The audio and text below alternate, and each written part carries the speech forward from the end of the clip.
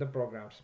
Okay, now what I have here is in the program is that I have 4 threads, and I set the value, and I create in 2 variables, thread num and I. I is an iterating variable which I will be using, so we will be using for now.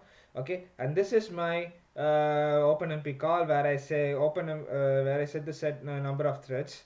Okay, and now in this block I will be explaining about the private class. Okay, here I will be explaining about the first private class in this block of code, and in this block of code I'll be explaining with an example about the last private class along with the ordered class, which I'm going to talk in some time. Okay, for now what I need is that I don't need this part of the code, so I'm going to comment this out.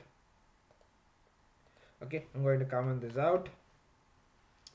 I'm going to need this. I'm going to need this part of the code. So what I'm going to do, I'm just going to uncomment this format, uncomment this. Okay, uncomment this. Now let's see what's happening. Here I set the number of threads to be used to be 4 because of this line over here. And what I'm going to do is I'm going to print the value, like thread value, this thread value before the private class. So I'm going to print it over here, and then I start the parallel block with OpenMP parallel block, and I set thread num to be private.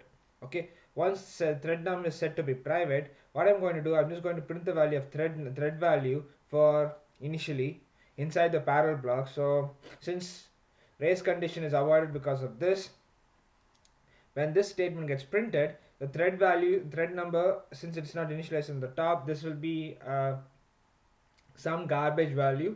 Okay, and then using this command, using this line, I'm getting the thread number and the thread number of the active thread, and passing it to the value thread num, and then I'm printing the line thread num, active thread is thread num. And then what I'm going to do is that I'm going to make some alterations to the thread num value. Okay, I'm adding the thread num value to be incrementing the thread num value by 100, and then I'm printing the value again. Here what I'm going to do, I'm going to print the thread value, thread number, which is the active thread number, and the thread value after the modification, and then I'm ending the parallel block. And then after that, what I'm going to do is I'm going to print the value of thread value after this parallel block and this private class. Okay, now what I have here is that what I have here in the shell script is the simple shell script which we defined before for compiling and building and executing our Fortran code with OpenMP classes. So what I'm going to do is that let me raise the screen up, this part of the screen up. Let me clear this up. Now if I run this, check it out. It says, now if you look at it, first it says is that the thread value before private, and it's set to be thread num. Since I've not set thread num to be some arbitrary value, since I've not set this to be some value, the thread value before private is filled with a garbage value, which is 32688, so it doesn't matter. So once what happens is that from here on we are in the parallel regime. So here it says thread value is set to be 0. The thread value is set to be 0. So instead of this indicates that this thread number is entirely different from this thread number. So this is not just a mere copy, but rather it's actually a copy from. It's not just a mere. This is actually an independent variable for each thread. That's what it's mean. And the private class automatically initializes this private variable thread num to be 0 for each thread in the beginning. That's why you get thread value to be 0, and then the active thread is 0, and after this active thread, the thread value for the third statement, the thread value is, for the first statement, the thread is 0, the thread value is 0, thread number is 0, and the thread value is 100. Okay, and after this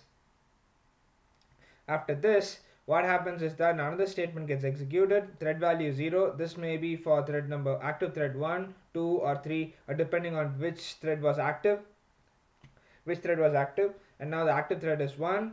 The thread value is 0. This may be for the thread value active thread 3.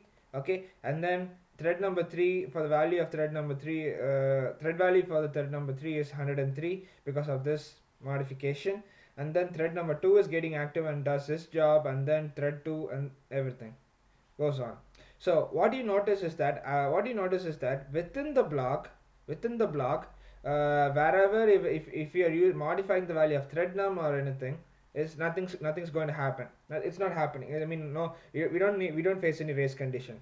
The thread number value is initialized from the beginning, and it's initialized to be 0 because of the private class for each thread. It's initialized to 0, and then and the thread is allowed to modify this thread number based on its convenience within the parallel block. And this modification is only for each thread, and since each thread has its own copy, they modify their own copies, but they don't disturb the master copy or something. So what happens is that when this parallel block is over, okay, when you print the thread num value after the parallel block, we get the same result as we get on the top, which is 32688.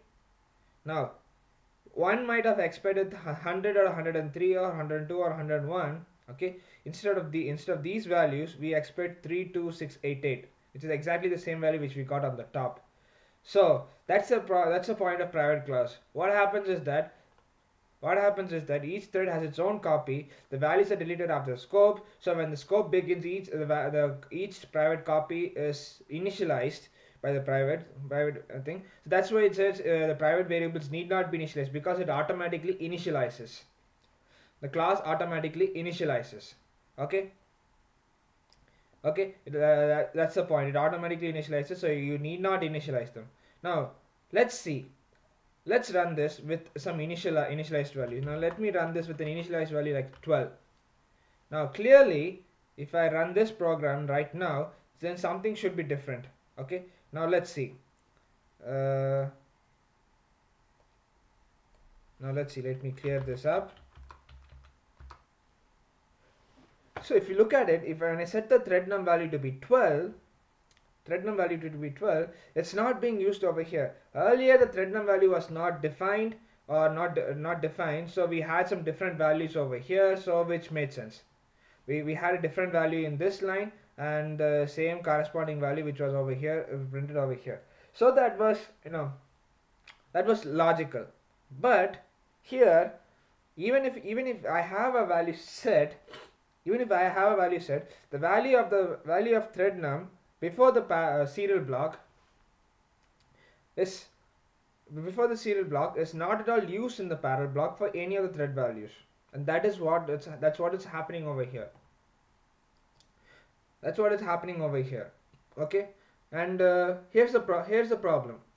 No matter what value I set outside, if I use a parallel block with a private thread, what happens is that it doesn't matter. All the values that I've defined on the before will be discarded.